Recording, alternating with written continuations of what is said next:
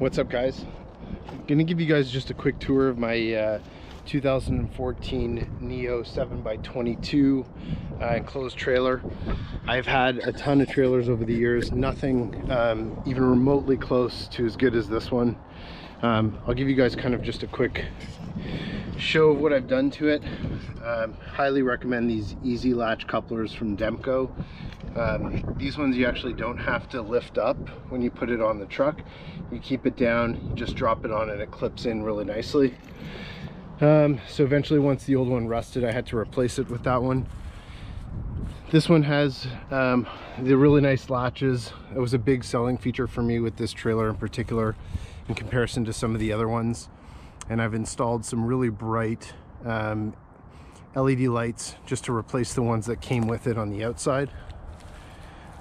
And this one's got 2 fuel doors on the outside, as well as upgraded aluminum wheels. Overall, just an awesome trailer.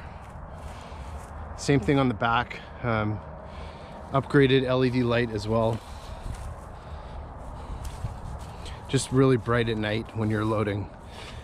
All right, so a couple of other things that I've done over the last couple of years. You'll notice here this grab bar off Amazon. It's actually lit up at night and illuminated. And then I just had some stickers that I just put over top. And then this is also a really great feature. So I replaced the original door latch with a keyed keypad that you just have a code in order to punch in. Or it also comes with, I'll show you guys here, a remote. So you want to get in the trailer, you just hit unlock, it beeps, and then you're good to go. I added a small little step bar at the bottom as well, just to get up in the trailer. Just coming in here, you'll see my dad's 600R TNT. And then again, really love the lighting inside these trailers. I put my jerry can on the side here. I've got just an area for some quick access to tools, the helmet cabinet obviously, and then I put in this VP Racing oil container. Just some storage, full caliber glides obviously on both the ramp doors as well. And I've got it wired up with a battery so that while it's not connected to the truck, I can run the interior lights as I'm doing right now. You can see how nice and bright that is. Again, fully furnished interior. They've done such a great job on these trailers, especially for the money. I know they've gone up over the last couple of years, but when we got this in 2014 from the Sled show, you know, it was a great deal. And then you get the super high kick panels as well. You know, the LEDs come with it, vented cap at the top, obviously. I've been really pleased with it. I've not had any issues. The only thing I've had to do is regular maintenance, like the brakes and whatnot.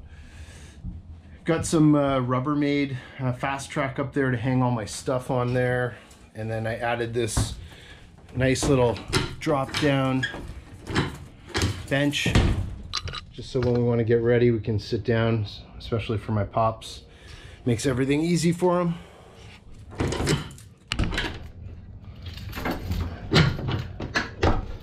I wired in 3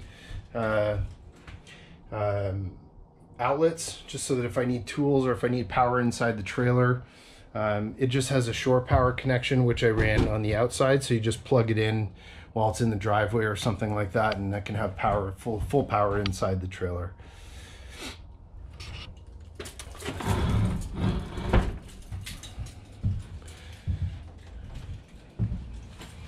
All right. So that gives you guys just a quick tour of the Neo 7x22 inline trailer.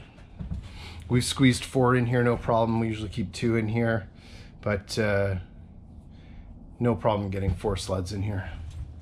Hope you guys enjoy the video, and thanks for watching.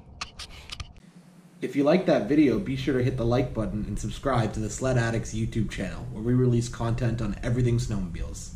Also, hit that bell icon so you can be updated every time we release new videos.